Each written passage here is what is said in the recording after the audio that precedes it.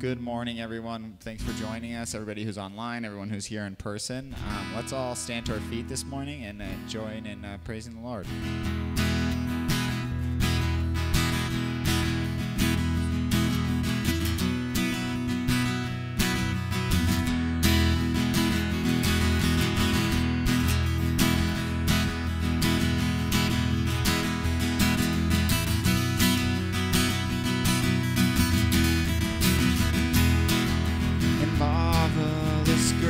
Of our loving Lord, grace that exceeds our sin and our guilt, yonder on Calvary's mount outpoured, there where the blood of the Lamb was spilled, and grace, grace, God's grace, grace that will pardon.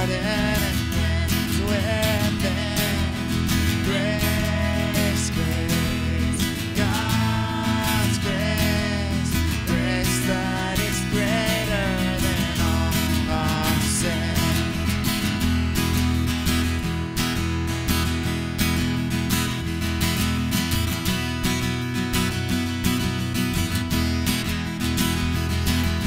And marvelous, infinite, matchless grace, freely bestowed on all who believe, and you that are longing to see His face, will you this moment His grace receive?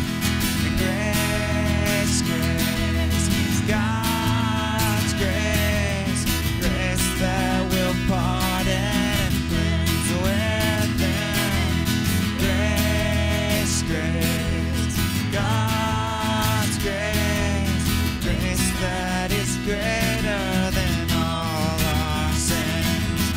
Grace, grace, God's grace, grace that will pardon and cleanse within.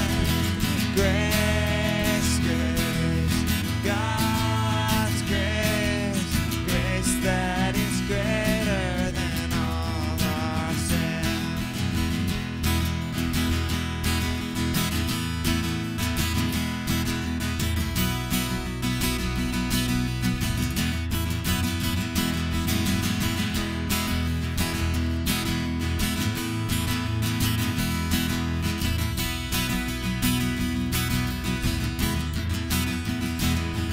And grace, grace, God's grace, grace that will pardon and cleanse within.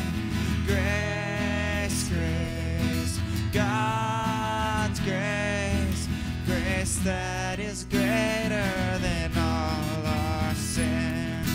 Grace that is greater than all our sin. His grace, it is greater than all our sin.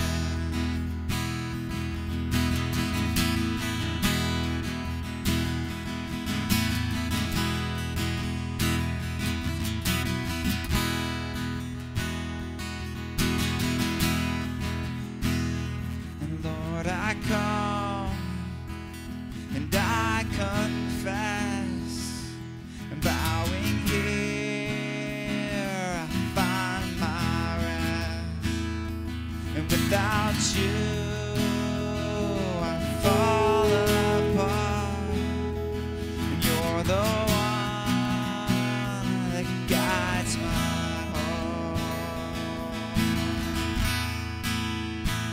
And Lord, I need you. Oh, I need you. And every hour I need you. I want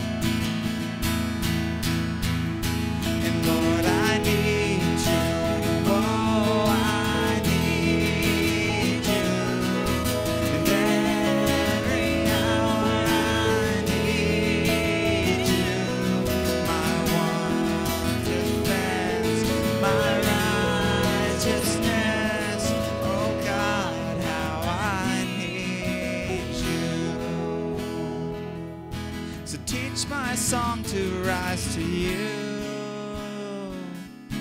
When temptation comes my way, when I cannot stand or fall on you, and Jesus, you're my hope and stay. And Lord, I need you. Oh, I need you. And every hour I need you. My one defense, my righteousness. Oh God, how I need you. And Lord, I need you. Oh, I need you. Every hour I need you. My one defense, my righteousness. Oh God, how I need you. 'Cause you're my one defense and my righteousness.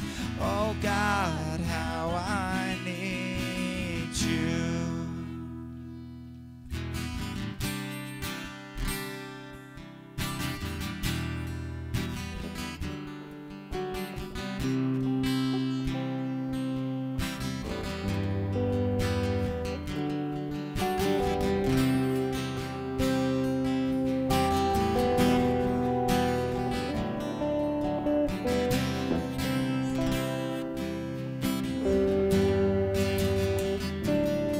If my heart is overwhelmed and I cannot hear your voice, I'll hold on to what is true, though I cannot see. If the storms of life they come and the road ahead gets steep, I will lift these hands in faith, I will believe. And I remind myself of all that you've done and the life I have because of your Son. 'Cause love came down and rescued me. Love came down and set me free. And I am yours. I am forever yours. Mountain high or valley low, I sing out, remind my soul that I'm yours. I am forever yours. When my heart is filled with hope and every promise comes my way, and I feel your hands of grace rest upon me, and staying desperate for you, God, and staying humbled at your feet, I will lift these hands in praise, I will believe. And I remind myself of all that you've done and the life I have because of your Son. And love came down and rescued me. Love came down and set me free. And I'm yours. I am forever yours. Mountain high or valley low, I sing out, remind my soul that I'm yours. I am forever yours. Love came down and rescued me.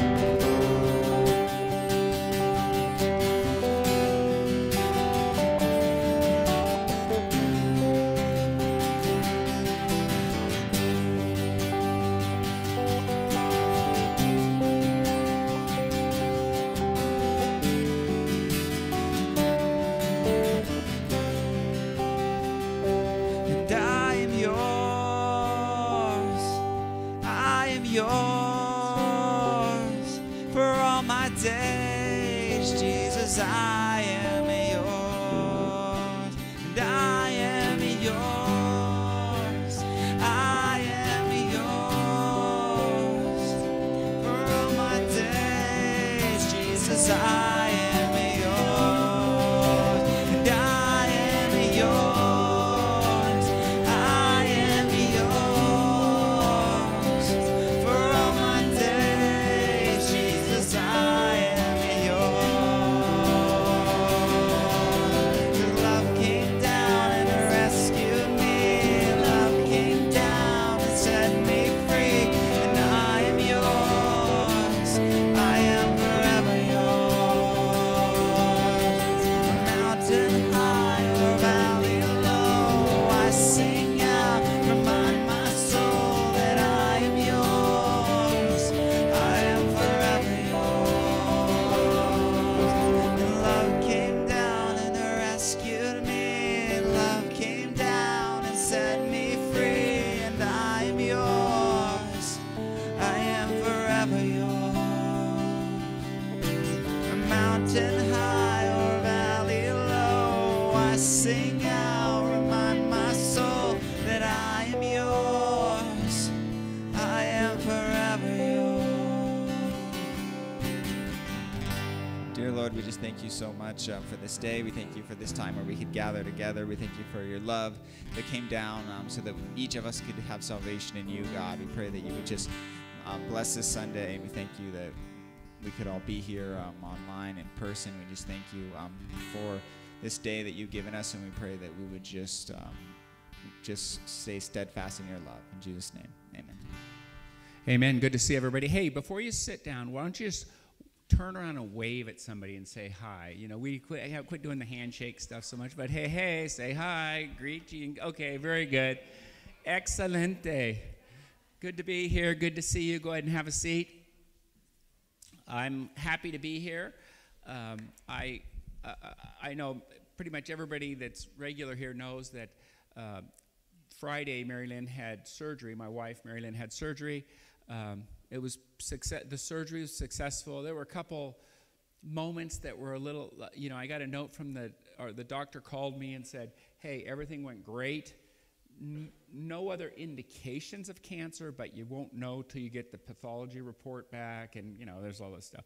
So I'm like, okay, cool. So then I go up, I wait. But one thing about Mary Lynn, she's always been very sensitive to any kind of medicine.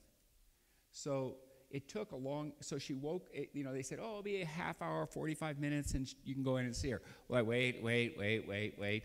And so then basically 2 hours later, they call me, and she's having a really hard time waking up. But I was talking to Anna at the time, my daughter Anna, and I'm like, well, if she takes NyQuil, she sleeps till 10 a.m. And she also has, if she takes, a Claritin, she's like, oh, I'm so tired. And I'm like, okay, so this was not really a shock to me. But there was some sort of a lab error that got the doctors all concerned, because her blood cell count was about half of what it should have been. So then they come in with bags of blood. The doctor, the surgeon comes back, the anesthesiologist comes back, the whole room's, I'm kind of standing over in a corner with this whole room of nurses doing all kinds of different testing and stuff. But then the doctor's looking at her and going, at this time we don't know it's a lab error, we're just having this really low blood count. But then the doctor and the anesthesiologist, they're looking at her going, well, the readings up here look pretty good. Her blood pressure was a little low, and it was but that can be because the anesthetic, and it was kind of taking a while. And then the blood pressure started coming up a little bit. She doesn't have any major swelling. The heartbeat's good. All these other indications are good. She is looking better and better as we go. So then the doctor's like, I think it's some kind of a lab error. And so then Mary Lynn also is one of these people that's hard to draw blood on. So the nurses were having trouble drawing blood. So then the anesthesiologist, I guess he's an expert at this, so he was able to find a vein on her hand and wait, and took a long time, finally got the blood.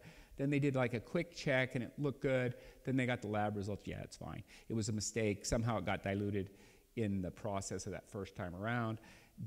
And then it was funny because then the doctor goes, well, I thank you guys for all staying so calm. And I'm like, I should have said something like, well, I was really trusting in the Lord. But what I said was, well, you guys were all speaking a bunch of medical jargon. I didn't have any idea what's going on. So why would I get all upset about it? You know what I mean? So that's the truth. So anyhow, Mary Lynn wrote a little note that she wanted me to share with you all. So she can tell the whole story from her side, but I think my side's better because I was awake. And she said this: thank you so much for your continued prayer and support. I feel like we have an entire army going before us and feel very safe in the arms of Jesus. So happy to have the surgery over and the good report.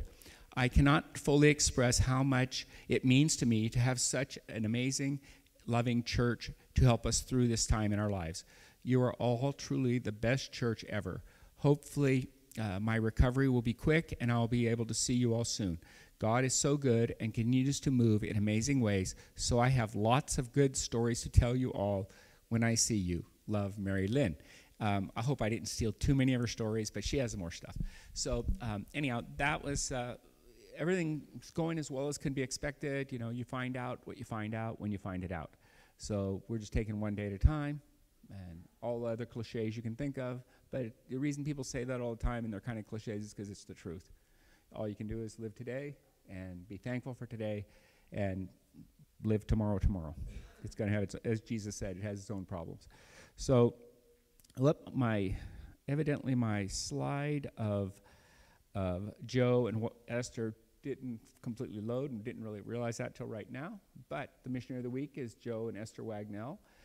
I know they're still traveling around the United States, and they're in the area doing ministry and reporting back to the churches that support them.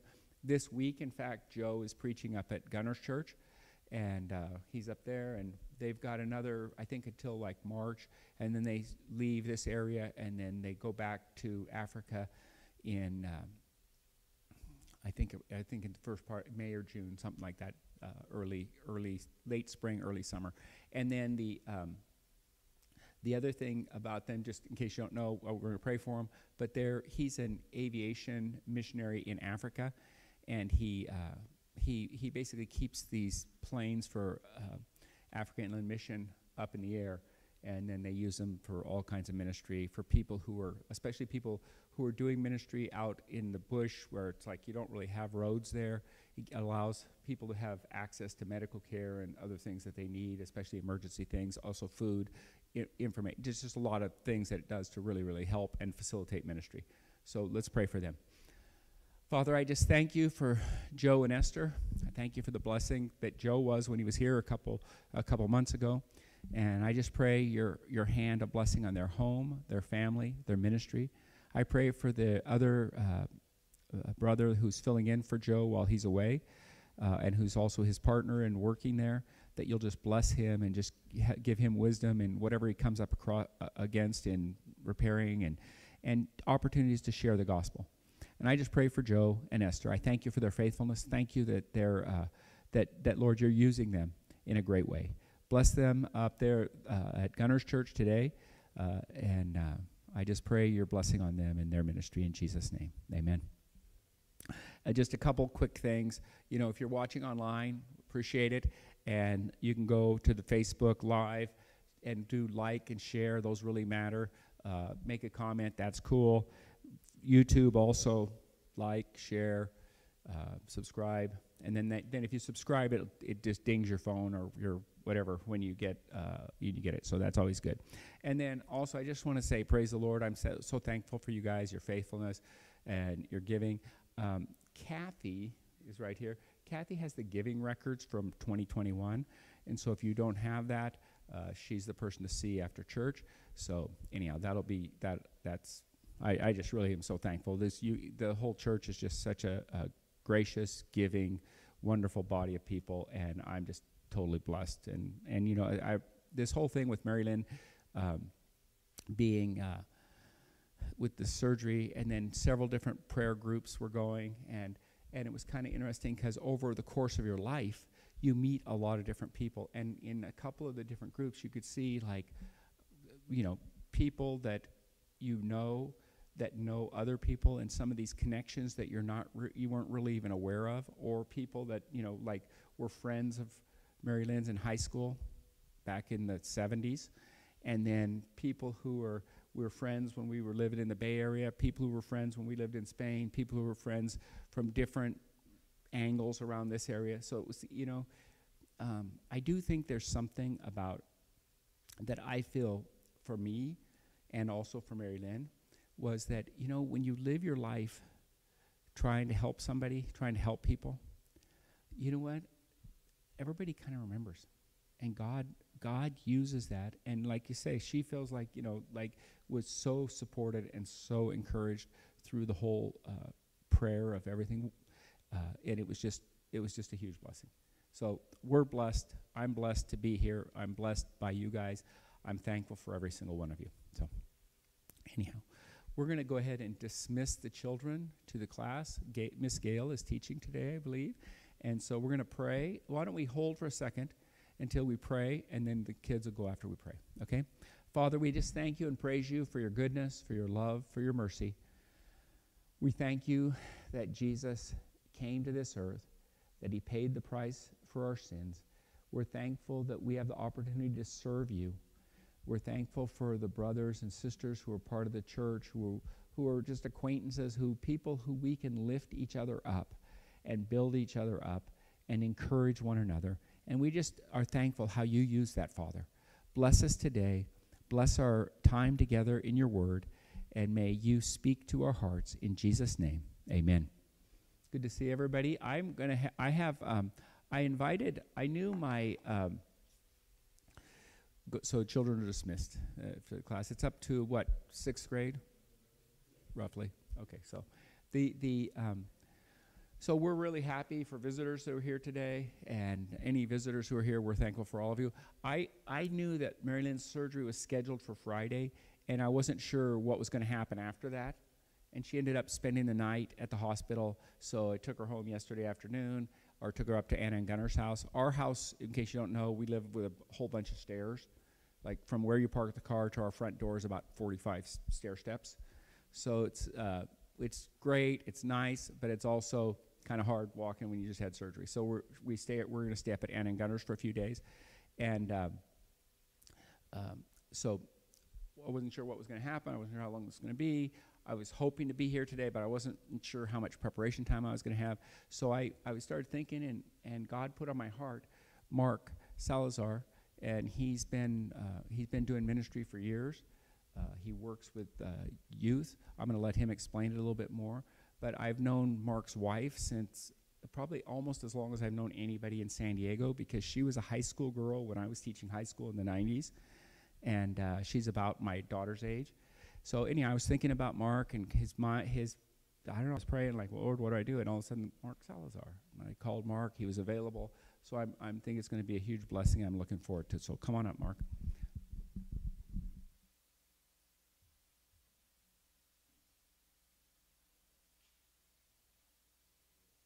Good. All right, good morning. Oh, that's a good, hearty welcome from the chapel. Thank you, guys. My name is Mark Salazar, born and raised here in San Diego. It's a blessing to be here and share the Word of God with you. I'm going to share a little bit with the ministry I'm doing. So I got saved November 4th, 1998. About a year later, I went out to the Pittsburgh area to work with a group called Christian Sports International. And what I was able to do is they put me in a host family. I played semi-pro ball at night, and I got to work faith-based baseball camps during the day.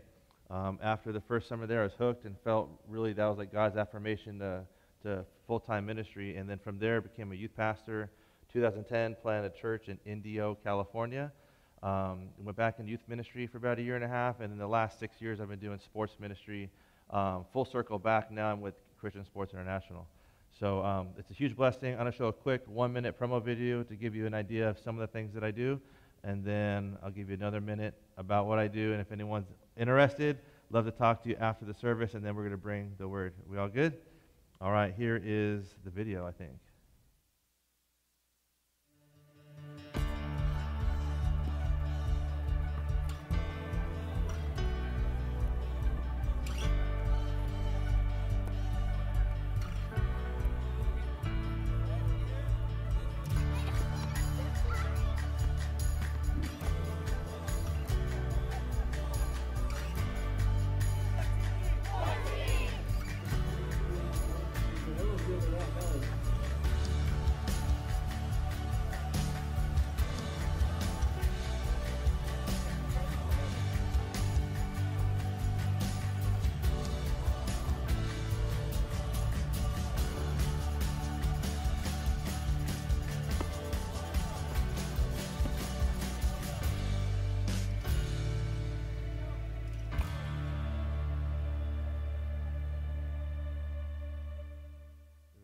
That's our mission right there.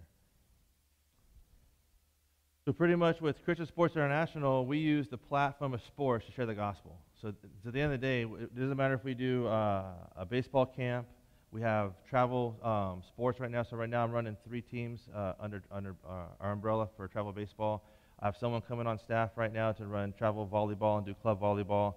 We actually have campus ministry where student athletes reach out to us and we do Bible studies on campus.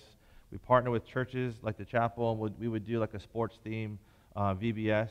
And then we also have other events like, day at the lake going fishing and whatnot, stuff like that. So, and then we have usually 2 fundraisers a year. So I'm a missionary, and we use the platform of sports to share the gospel. That is what we do in a nutshell. And honor and privilege to be here this morning to open up the Word of God with us. So if you could, let us open up our Bibles to John chapter 20. We're going to start in John chapter 20. And as you're turning there, I'm going to open us up with a word of prayer, and we'll get cracking. Well, Heavenly Father, we thank you so much for your grace, your love, your mercy, Lord. Thank you for the honor and privilege of just being able to open up the Word of God together. And may you be glorified. And we just pray as we open up the Word, Lord, that you would be preparing our hearts to receive your Word. We love you, praise you, and we ask, Lord, that you just fill us this morning. In Jesus' name, everybody said? Amen. All right, so the title of the message is The Assurance of Salvation. I think the assurance of salvation is something that a lot of people struggle with. Believers, people that are in the church, not sure if they're saved, and so forth. And I've been thinking about this a lot lately because I've had a lot of people close to me actually pass away in the last several months. So it's really triggered that. And what's interesting is my pastor actually has passed away a few months ago. And I got a bookmark here of my pastor just to remind me to preach the word. I love Pastor John, and he's just an amazing expositor of God's word. And so I've lost people like my pastor, people on the mission field, the president of our organization. I mean, it's just been really insane. And then a few weeks ago, one of my friends from high school, this guy that I've known since I was 15 years old, I heard that he passed away. And it had nothing to do with COVID. Apparently he drank too much and had liver and kidney failure. And I'm thinking, man, here's a guy who's a year older than me and who's gone to this. And I say this because I was sad because not only do you lose somebody you know or a friend, but you start thinking, like, where are they at with the Lord? So I'll just put it this way. When someone like my pastor passed away, John Leader, we're super sad and we're mourning, but we're mourning in a way that we're missing him and the blessing he is into our life. We know these with the Lord, 100%. And so we can rejoice and celebrate. Now, on the flip side, a friend who recently passed away that I've known since I was 15 years old, I've known him, so what is that? I'm 43, so that's 18-ish years, if I did the math correctly. And I don't know if he's saved. I'll be honest, I don't know. I've known him time and time again to make a profession of faith. When things are difficult, we run to the church. And then things got good again, and then he left the church. You know what I'm saying? So it's kind of like that back and forth. But I never, and this is a good friend of mine, I look back, I'm like, I don't know if I've ever seen like spiritual fruit come out of his life. And so when I don't see any spiritual fruit, and there's a profession, that's like, I don't know if he is or not. And now, here's the thing that I want to encourage you with, and it could come off sounding not right now, is look, you and I, we're not to be the fruit inspectors, right? Only the Lord, he's the final judge, and he's the true fruit inspector. That's not our job to do that. But as I consider someone's life, and do I get to celebrate their life with Christ or not, it makes me think about those things. And it makes me consider that. And I'm reminded of, man, like, how do I know that I am saved? What's the assurance that I have, right? So I'm evaluating myself. I'm thinking about other friends and other family and whatnot that I'm praying for that are on my list, and some that are bearing fruit, and it's amazing. So I'm praying that they would continue to bear much fruit. And there are some who are struggling, and I don't know if they're saved, and do I need to have the one-on-one conversation with them? Do I need to take them out for coffee and say, hey, like, are you saved? How do you know? So this has been something on my mind over the last several months, and the scripture that is going to be our main portion today is actually going to be John 15, which we'll get to in a second. which is a famous part of Scripture. And it's been probably my favorite portion of Scripture over the 20-some-odd years of me being saved, by the way. But I've also have wrestled with this piece of Scripture for so long. In verse 6 that we'll get to later on, just kind of disclaimer, I used to preach John 1 through 8 without touching 6 because I didn't know the interpretation. I wrestled with it. And then I felt like I landed on it, and I'm like, oh my gosh, Jesus, I keep studying Scripture as I'm growing in Christ. I realized, oh my gosh, here it is. So today you're getting the cleaned up version of John chapter 15. So lucky you, you're getting 20 years of study here, so hopefully I get it right? So Lord be with us. But yeah, that's my prayer, is that the Lord would just be our teacher this morning. And so as we get into John chapter 15, I just want to remind us in John 20, which you're there with me, that we would look at the overall theme of John. The Gospel of John, here's the main point of the Gospel of John. It's found in John 20:31. It says, "But these things are written that you may believe that Jesus is the Messiah, the Son of God, and that by believing you may have life in his name." So John, his letter is written to prove that Jesus Christ is the Messiah. He is the Son of God, and that by believing in him that you and I would have life in his name. So right here, we would have life in Christ. And John is writing his whole letter over and over again is pointing that Jesus is fully God, fully man. He is God in the flesh. He is the Messiah. And he repeats that over and over again. So this is my first time with the clicker, so bear with me to see if I get this right. We're going to go back now into John chapter 15. And just make sure I'm on track. Here we are. Praise the Lord. So we're going to look at John chapter 15, verses 1 through 8. That's going to be the bulk of where we're going to be landing at, and I have a ton of cross-references, so hopefully both of us can keep up. And now, some of the key phrases that we're going to look at in John chapter 15, we're going to see the phrase, "in him," is going to pop up a lot. So take note of "in him." "In him" is huge. We're going to see the word "abide." The word "abide" means to stay connected to remain in. And so those are some things that we're going to be looking at today. So John chapter 15, there's great, like I said earlier, there's great controversy over verse 6. Okay, and I'm going to go straight to it.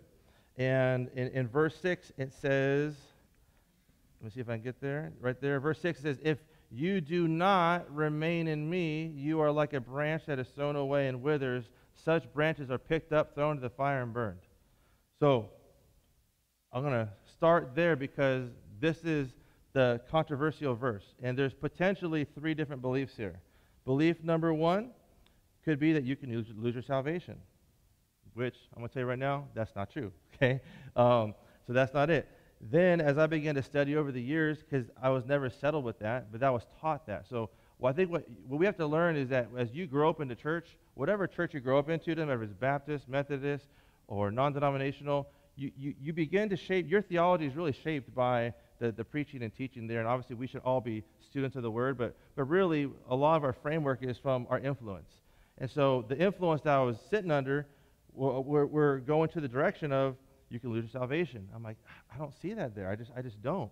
And then the next idea is I ran into a theologian, A.W. Pink. And so if you like theology, Pink is really solid. I like him, but he would teach that this is about eternal rewards. So if you were to go to like 1 Corinthians chapter 13, or 1 Corinthians chapter 3, verses 9 through 14, it would talk about the rewards when we get to heaven, that they're going to be tested through fire, and there's wood, hay, gold, precious stone, and what lasts are the rewards, and what burns, there's no reward. You yourself are saved, but you may have nothing to show for it. So I kind of sat under that umbrella for a while, and then I realized that ain't right. And so really this is talking about a non-believer. So here's the deal. When you and I look at Scripture, context is key. Jesus is talking to the 11 apostles. They're in the upper room. And when he's talking about in him is to the believers.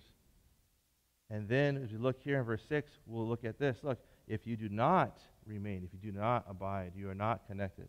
That's the non-believer. So at the upper room, of course, we'll get to it later, we're going to see that Judas exits.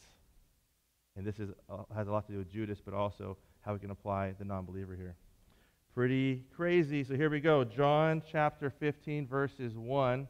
And it says, Jesus says this, I am the true vine, and my Father is the gardener. But these are written, whoops, there we go, I told you I'm a rookie. I'll start over. I'm the vine, the true vine, my Father is the gardener. He cuts off every branch in me that bears no fruit, while every branch that does not bear fruit, he prunes so that it will be even more fruitful. You are already clean because of the word which I have spoken to you. Remain in me, as I also remain in you. No branch can bear fruit by itself. It must remain in the vine. Neither can you bear fruit unless you remain in me. I am the vine, you are the branches. If you remain in me and I in you, you will bear much fruit, for apart from me you can do nothing. If you do not remain in me, you are like a branch that is thrown away and it withers. Such branches are picked up, thrown into the fire, and are burned. If you remain in me, and my words remain in you, ask whatever you wish, and it will be done for you. This is the Father's glory, that you bear much fruit, showing yourselves to be my disciples. Isn't that beautiful right there? Look at the point of this passage right there in that last verse. You and I are to glorify God. This is all about the glory of God. And we glorify God by what? Bearing much fruit. Proving. It says showing here. Other translations say by proving that you are his disciples. So you and I prove to be disciples of Jesus Christ by bearing much fruit. And the result of that is glorifying the Father. It's all about the glory of God, really.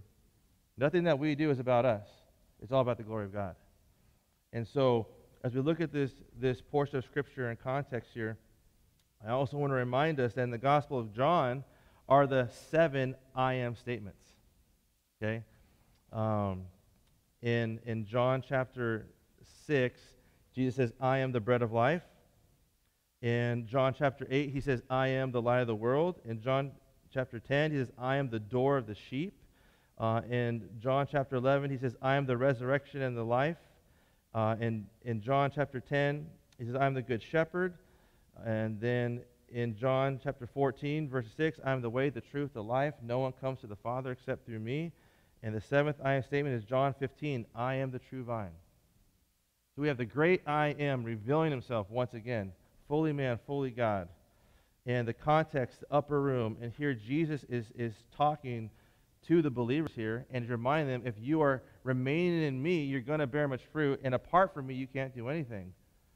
So there's some tricky verbiage use here. If we take a look at some of the words here, so I'm going to break it down little by little. I got 10 little mini points here. So number one here, Jesus, he is the vine. He's the trunk, all right? God the Father is the gardener. He's the vine dresser. He's the fruit inspector, so to speak. And raise your hand really quick. Have you ever seen a grapevine out in the vineyard somewhere? Have you ever seen a grapevine, how it is? So what the vine dresser, the gardener, does, he has some pruning shears, all right? He's got a squirt bottle. He has a cloth, and he has some shears. And he's inspecting the fruit, and if it's producing fruit or not. So some of the branches that are producing fruit, he's like, great, prune, and then someone else picks it up, and he goes down there. This branch is dead, cuts it off. This branch over here, what he does is it might be on the ground, it might be getting trampled on, but it's still alive. It's still connected. So what he does is he takes it and he repositions it. He gets a spray bottle, he cleans it up, whatnot, and then he might put a stake in there, or he might actually take that vine and tie it to another branch over there. So either way, that's what the Father's doing. So the branches there that are us, the believers. So in verse 2, let's take a look at John 15, verse 2. And, oh no, I'm working it. All right, here we go. And it says, he cuts off every branch in me that bears no fruit. So look, so key. Can I get everyone to say in me on 3? Ready? 1, 2, 3. Man, that's great. So every branch in me, which is connected, right? That's the believer, that bears no fruit. He cuts off every branch in me that bears no fruit. And we're talking about that. While every branch that does bear fruit, he prunes, so that will bear even more fruit. So what does it mean he cuts off? If we go over to the Greek, the word is a hero. It's A-I-R-E-I, but it's pronounced a hero, okay, like a hero. And here's what it means. It means this. It means that it's taken up. It means that it's picked up. It's repositioned. So we read it in the English language as he cuts it off, but truly it's not cut off like he's hacking. It's really he's repositioning this branch. He's picking it up. He's cleaning it up. And the verb tense here, it's a present active verb, meaning that this is something that the Father is actively doing. God is at work in doing this. So think about it. If you and I are in this position, you're a believer, you're in Christ, but you're going through a season maybe of not producing any fruit. God is at work. God is at work. And that is so hard because during those times, friends, you feel like you're in the pit. When I was church planting in Indio, California, in a physical desert, my wife was going through a spiritual desert. Zero fun, I promise you, zero fun. I couldn't say, hey, babe, you look good. She's like, what do you want? All right. Hey, babe, the Bible says this. I give her a verse of the day. Man, like, it was almost like I'm trying to dig in on purpose, like I'm reading her prayer journal or something. Nope, not the case. And it was a difficult, probably 2 to 2.5 years of spiritual desert. But she remained. By God's grace, God brought an amazing woman, discipler, that began to pour into my wife and began teaching her how to exposit the word for herself. And that was just life-changing. And then out of nowhere, one day, the funk was over. It was gone. I can't explain it, but it was just gone. But she remained in him. He remained in her. And then very soon, like very shortly, we actually moved to Joplin, Missouri. And right away, we met through doing youth ministry. Some college girls were helping out. Some were struggling. And she's like, hey, do you think we should open up our basement to have them live with us and maybe I disciple them? I'm like, yep. One of them just needed some major discipling. The other one needed discipling and had an addiction to pills and so forth. So what do you think God was doing? God was preparing my wife during this process and bearing fruit, right? The purpose of the taking away, the repositioning, is so that you would be in a position to bear fruit. That God's going to position you to get the right sunlight, to get the right amount of water, all these things, but spiritually speaking for us, so that you and I would bear fruit. Can I get an amen? So, that's verse 2. Every branch that bears fruit is pruned. Now, I don't know about you. I know we've all probably, I'm looking around the room here, we all know Karate Kid, Mr. Miyagi. It just came up like on TV last week, so it's fresh. But, you know, I can't think about pruning without Mr. Miyagi in the bonsai tree. Bonsai, Daniel-san, bonsai. But the pruning process for us as individuals, when God's pruning us, it's not fun, right? It is not fun. It's a process. And so I want to encourage you, beloved, to endure. And my next point is pruning leads to more fruit. Do you see the pattern here that, like, God, he doesn't want his people to just bear some fruit, but he wants us to bear much fruit. Look here in verse 5. I'm the vine, you are the branches. If you remain in me and I in you, you will bear much fruit. But apart from me, you do nothing. Apart from me, you will do nothing. And let's continue. So let me see if I can get this right here. Yes, praise the Lord. My 7th point right here, it says, you are already clean. What? Because of the word that I've spoken to you. So take a look at this. We are here in John 13, I think, verse 10. Let me just flip back over real quick to make sure I'm in the right spot. Take a look at this.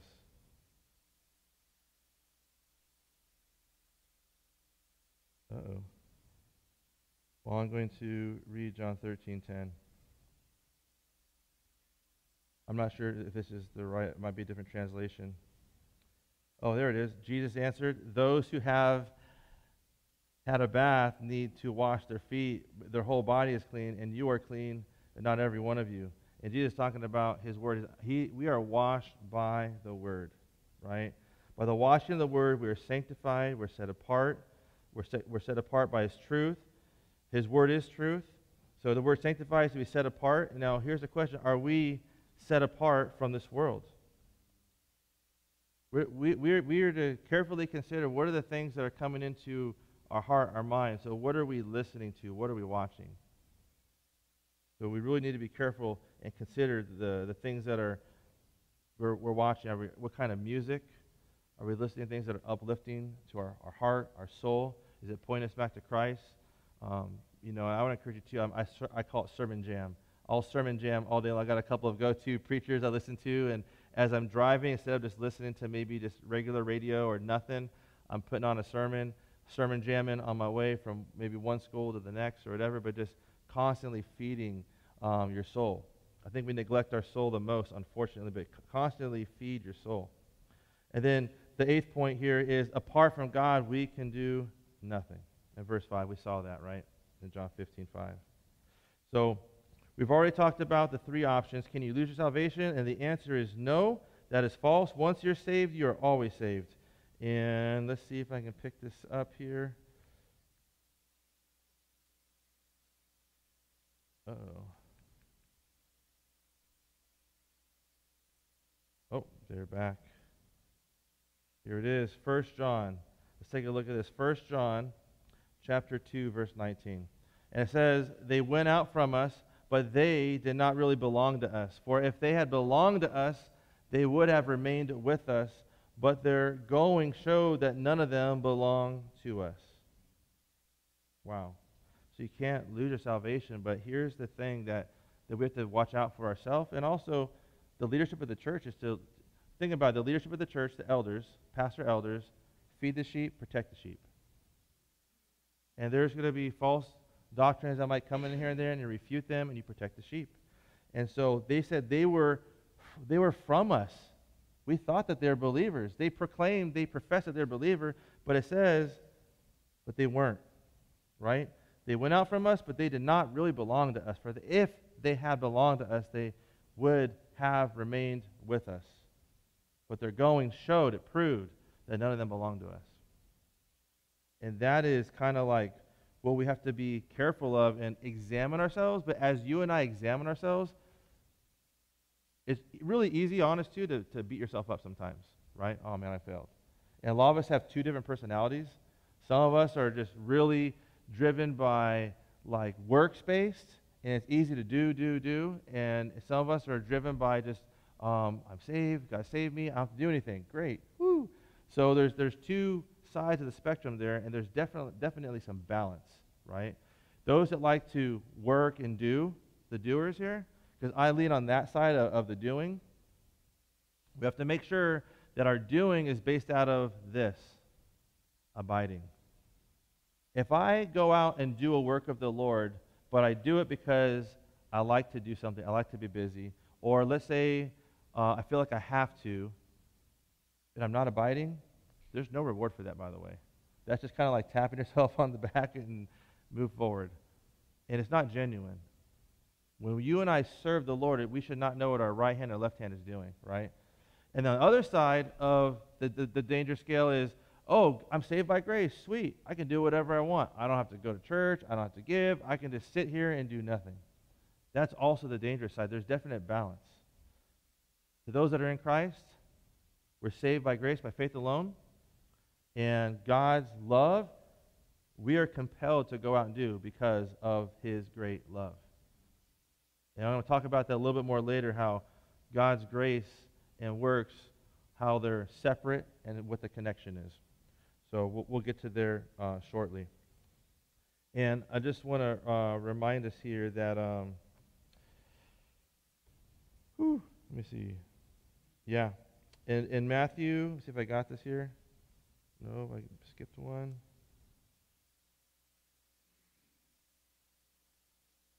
Well, I'll just get to here right now. So at the church that I'm going to right now, we're going through the book of James. And the book of James is very challenging, right? It talks about trials and tribulations and how we deal with them.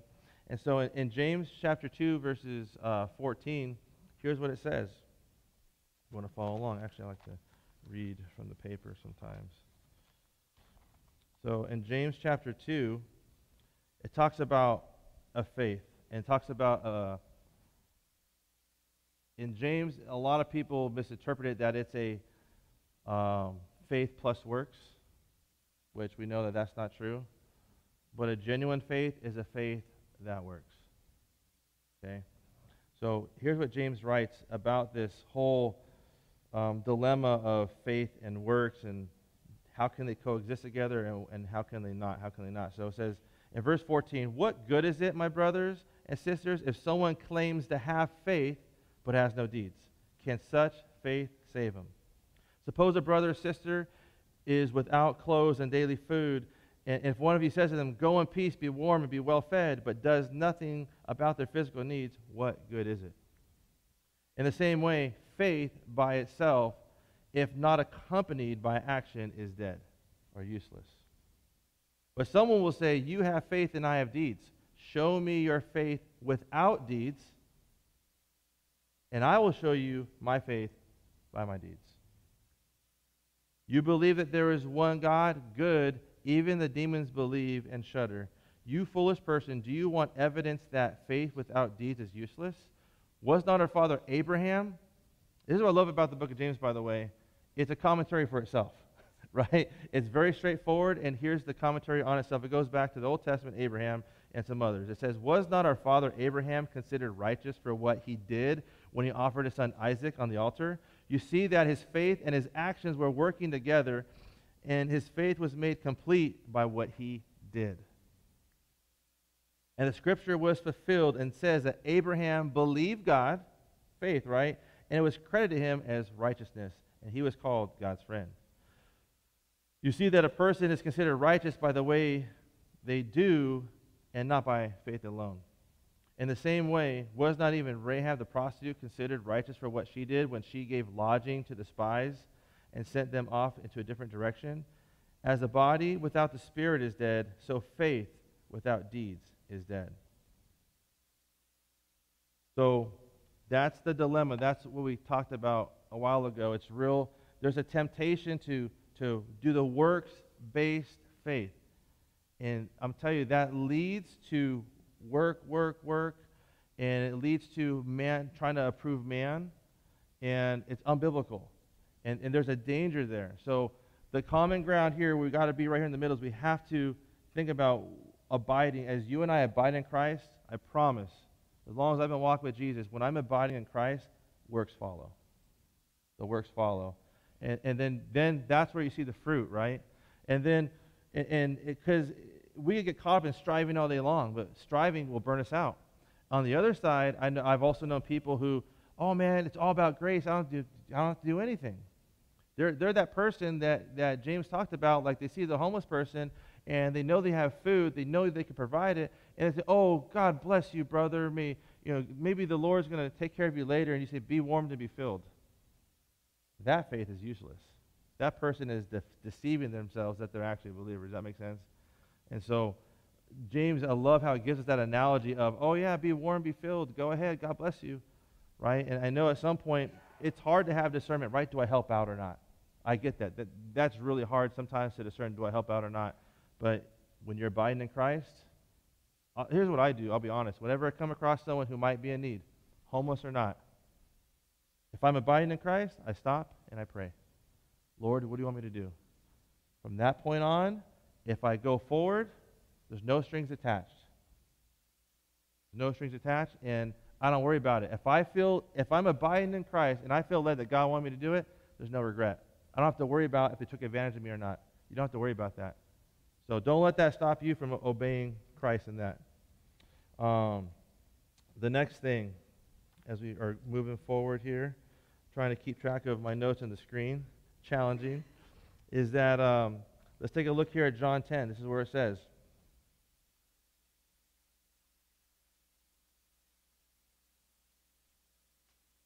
John 10, we're going to look at verses 7, I believe 11, and then 27 to 30. So we're going to look at John chapter 10, verses 7, 11, and then we're going to fast forward through 27 to 30. So we've looked at couple options. Option number one, can you lose salvation? We said no. Option number two, we looked at what Pink was saying about the eternal rewards. It's just not there. It's a great way to kind of ease off of losing salvation, right? So I went from, okay, I struggled with losing salvation. That's not true. I went to eternal rewards. It sounds good, but still didn't quite fit. And then lastly, here's the main point, and here's where we're going to camp out for the rest. The Lord loses none that belong to him. If you belong to Christ Jesus, you can't be lost. Can't run away, can't be lost, can't give back what you didn't have to begin with. So let's take a look at John chapter 10, verse 7. It says, therefore, Jesus said again, very truly I tell you, I am the gate. In other words, I am the door of the sheep. And then in verse 11 here, it says, I am the good shepherd. The good shepherd lays down his life for the sheep.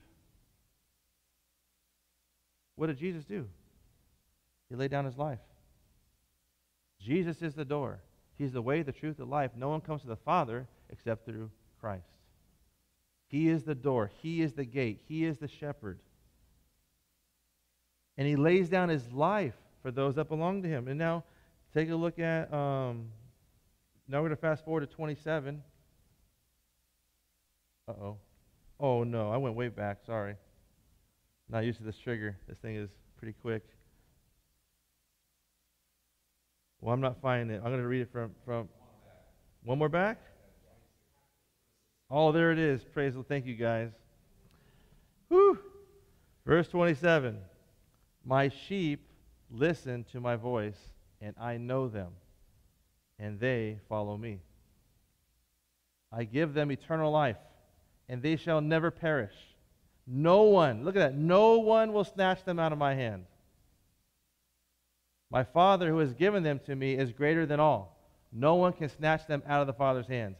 I and the Father are one. And there's Jesus once again. I and the Father are one. Jesus, fully God, fully man. The Father has given all those that belong to him. He says, I can't lose any. The Father ain't losing any. So can the devil come in and snatch you away? Nope. Can any drug addiction or anything snap you away? Nope. If you belong to him, you belong to him. There's nothing that you and I can do to lose the salvation that God has given to his people. And friend, I don't know about you, that gives me much assurance.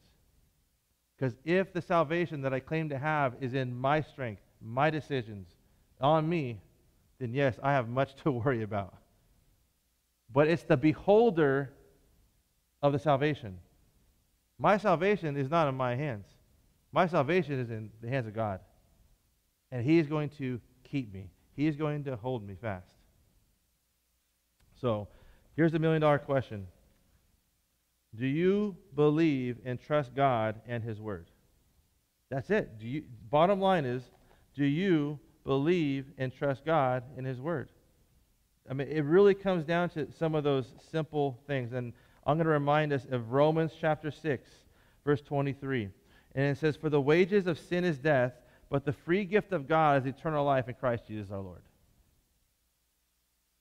Oh, I was actually on track. Look at that. For the wages of sin is death, but the free gift of God is eternal life in Christ Jesus our Lord. Wages, sin, death. Free gift, God, eternal life. Very simple. And God's the giver of this eternal life. Nothing I can do to lose it. In Ephesians, I like to say, if you're not sure, go to Ephesians. It's got reasons. So in Ephesians chapter 2, I would encourage you to write down 1 through 10 and take a look at it. There's so much richness in Ephesians chapter 2. I'm going to look at verses 8 through 10 with you this morning. And Ephesians chapter 2, verses 8 through 10 says, for it is by grace you've been saved through faith, and this is not from yourselves. It is a gift of God, not by works, so that no one can boast. For we are God's handiwork, created in Christ Jesus to do good works, which God prepared in advance for us to do. So right here in verse 8, we're saved by grace through faith. That grace that we've been given here, that gift of faith, even the faith that we have to believe, that alone is a gift of God. We're not worthy. And he gives us this gift of faith to believe. That is his grace. And then look at verse 9, affirmation, not by works. Not by works, so that no one can boast. If I were saved based on the things that I do, you and I, we'd have a bragathon. Oh, I did this. How many doors you knock on today, brother? You know, how was yours? How was your service today, sister? Hey, that coffee was on point today. Congratulations, right? Like, it would just be this bragathon of, oh, I led worship on the worship team. Whoo, go Jesus. I had a single arm lift today during worship. Like, you know, but it would just be this bragathon, but it has nothing to do with that. Salvation is completely separate than works. But if you're saved, there is a work. If you're saved, there's going to be fruit. God didn't save you to hang out. God saved you to take his gospel out to the nations. Amen? That's one way. We're getting close to the close. Promise. Hopefully this is encouraging to you guys. It has challenged me to death this week. I'll tell you that. This has been crazy. So we've already gone through some of the dangers, the workspace versus the profession.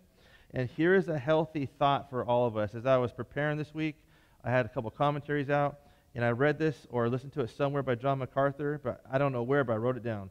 He says, if the word is not ruling in your life, the world will.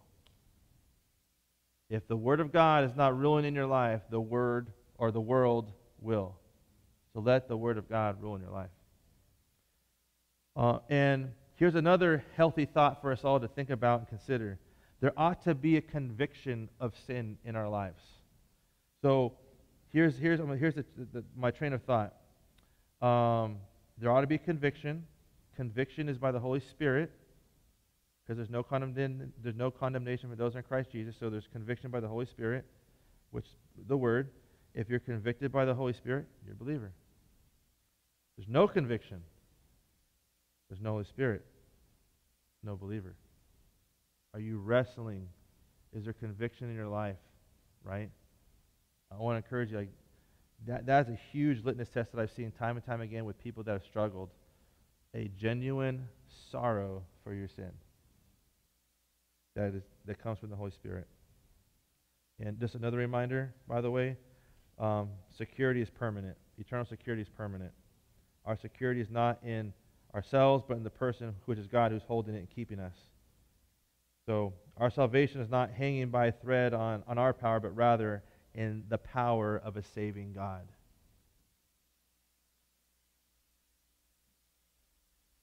As we close here, let me see where we're at. Ephesians.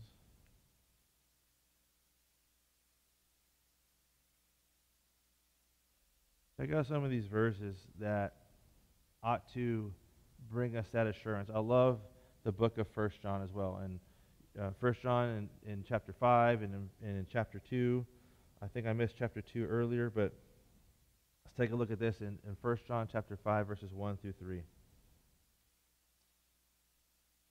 Everyone who believes that Jesus is the Christ is born of God, and everyone who loves the Father loves his child as well. This is how we know that we love the children of God, by loving God and carrying out his commands. In fact, this is the love of God, to keep his commandments, and his commandments are not burdensome. So there's another litmus test for us too, is, are God's commands, are they burdensome to us, or is it a joy, right? And we ought to be loving one another. And then, I think I missed it earlier, so I'm going to just go ahead and read it right now. In 1 John chapter 2, I can't find it. I apologize. But friends, what a joy it is to know that we are secure in God's hands. And as we inspect the condition of our own heart and life, we need to consider, man, have I repented? Have I repented and believed and turned to Christ? In Mark 1:15, it says, the time is fulfilled, the kingdom of God is at hand, repent and believe in the gospel. And one thing that I've seen as a setback for some friends and family that are close, is that We let pride get in the way. We're trying to sort out, well, I was maybe raised in the church. I was going to church for a season. I had a profession, but there's no fruit, so I don't know if I'm saved or not. So here's what a lot of people are wrestling with. Am I the prodigal son? Do I need to come back? Or your question, was I ever even saved? And I would say you don't need to sort that out right now. The most important thing is, are you in a right relationship with God? Being in a right relationship with God doesn't matter how you get there, right? It doesn't matter if you're the prodigal, or it doesn't matter if maybe you were not saved. You had a profession but never got connected, right? Because I've seen that time and time again. So don't let that pride get in the way. My encouragement to you, friends, is to be in a right relationship with God. And then for those that are believers in Christ, I want to encourage you to have a prayer journal, have people that you're praying about on a regular basis. Don't give up. Don't lose heart. I know that part of my salvation was I was living with a host family in Redding, California, and I'll close with this story. And I live with Judy and Lee. I still call them to this day. They're like my spiritual parents. I call them Mama Judy. And I would go, and I was wrestling with God. I had a profession of faith for many years, like about 5 years, so high school up to college. And I was running from the Lord. So at this point in my life, right before I got saved, I was going to church, and then I was going to party. Like, go to church, go to parties, back and forth, back and forth. And as I was coming back from parties, Mama Judy, but by God's grace, by the way, he gave me a host family that were believers. And so Mama Judy would stay up 1 o'clock, 2 o'clock, 3 o'clock in the morning, out on the deck waiting for me to get back there. And she's like, hey, how's it going? She's like, I'm not going to give you a hard time. Just want to know I love you. I'm going to pray for you. I know God has got something better for you. And I just couldn't believe it. And then after, several months went by, I ended up repenting and turning to Christ, repenting and believing on Him and His plan to save me. And my life's never been the same. So I went from living in total sin and rebellion and started following Christ. After a year of following Christ, called me to follow Him, gave up professional baseball to go follow Christ, and been ministering for the last 20 plus years. So I love you guys, even though I don't know you. Some of you, I know some of you, but I love you. I love this word. This word wrecked me this week in a good way. And I hope that you got some chicken nuggets to dip in some sauce later. All right? So let me pray for us. Is that good? Well, Heavenly Father, you alone are good. We're so thankful for your grace. We're thankful, Lord, that we can have assurance of our salvation not on our own merit, but in the hand and power of the Almighty God. And Lord, if you save us, you will keep us. And so we are so thankful for that. And Lord, help us to continue to look at Scripture and examine ourselves, Lord. We ask and pray that the Holy Spirit would be alive and well in our lives and would reprove us and correct us and to mold us, Lord. So we're thankful for your grace. We're thankful for this day. And Lord, I want to pray, Lord, if there's anyone here who is unsure or they're just wrestling with some things, Lord, I pray, Lord, that you would draw people to yourself, Lord. We know, Lord, we're only saved by your power. So, Lord, if anyone is, Lord, if you're drawing anyone to yourself today, I pray, Lord, in the privacy of the heart, they say, Lord, I need you.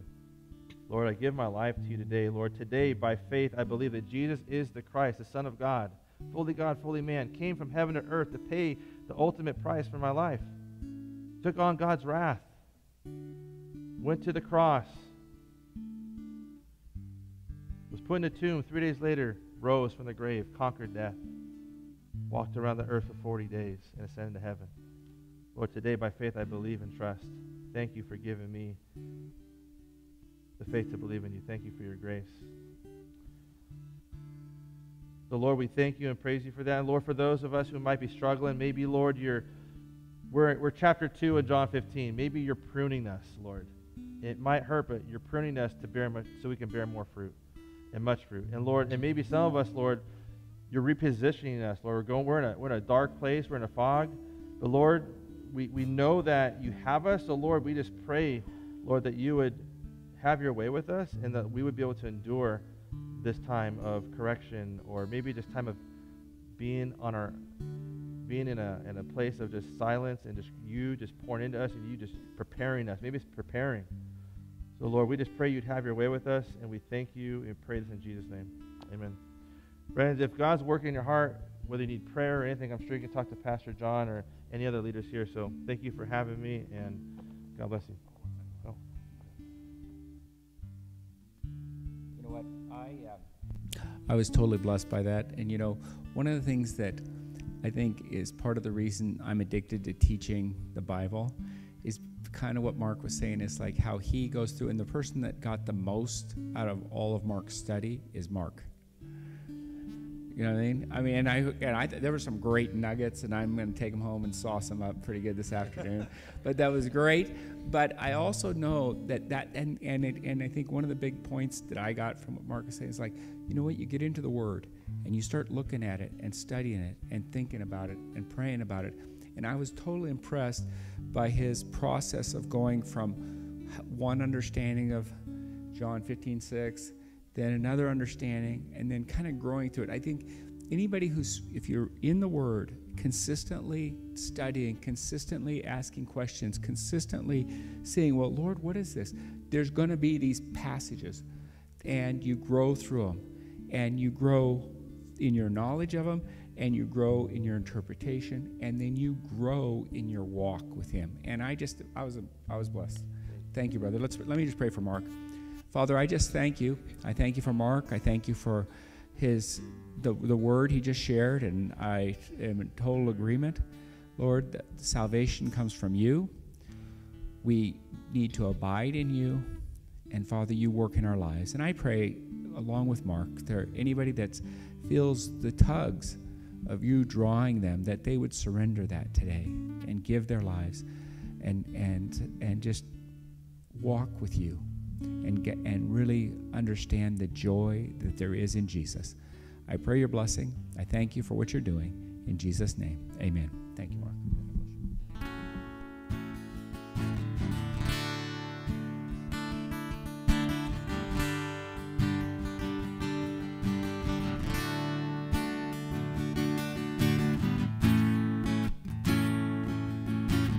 What a friend we have in Jesus, and all our sins and griefs to bear. And what a privilege to carry everything to God in prayer. And oh, what peace we often forfeit. Oh, what needless pain we bear. Oh, because we do not carry everything to God in prayer.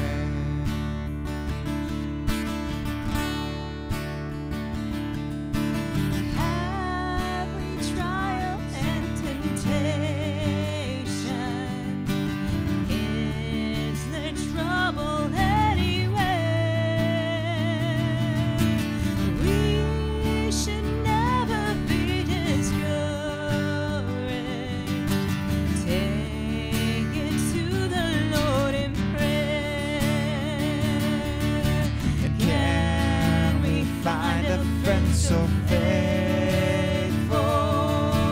who will all our sorrow share? And Jesus knows our every weakness. Take it to the Lord in prayer. And are we weak and heavy laden, cumbered with the load of care? Precious Savior, still our refuge. Take it to the Lord in prayer. And do thy friends despise, forsake thee? Take it to the Lord in prayer.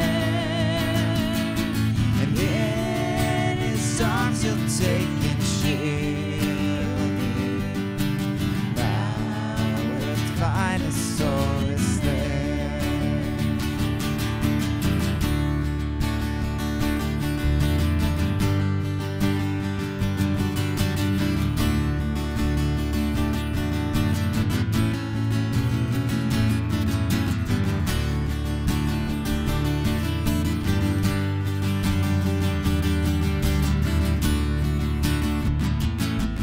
what a friend we have. And what a friend we have in Jesus. All our sins and griefs to bear. What a privilege to carry everything to God in prayer. And oh, at peace we often forfeit. And oh, what needless pain we bear. All because we do not carry everything to God in prayer. Lord, we just thank you so much that we get to come and serve and worship you, Lord, and knowing that you don't want us, that we should walk alone and bear everything alone, Lord, but that we can cast all our bears and sorrows, Lord, and that you would carry it for us. And we thank you, Lord, that you love us and you're a friend, Lord. Help us, Lord, abide in you, Lord. Help us to be fruitful, Lord. Help us, Lord, to be thankful, Lord, in those times when you're pruning us, Lord, that we can see, Lord, that even though we may not understand it in the moment, that you know the bigger picture, Lord, and that you want to bless us and bless those around us, Lord. So help us to be thankful, Lord, in that season of pruning, Lord, and help us to rejoice and reach out to others, Lord, and be a testimony, Lord, of the miracle that you've done in our lives. We thank you and we praise you, Lord. We thank you for the good news of Mary Lynn, Lord, and that you continue to heal her body, Lord, and to just be with her, to give her joy and love and peace, Lord, and that she will see you throughout all of this, Lord, and see that you always had the bigger picture, Lord, in mind for her. We thank you. We are so blessed. Thank you for being here with us. Amen. God bless you.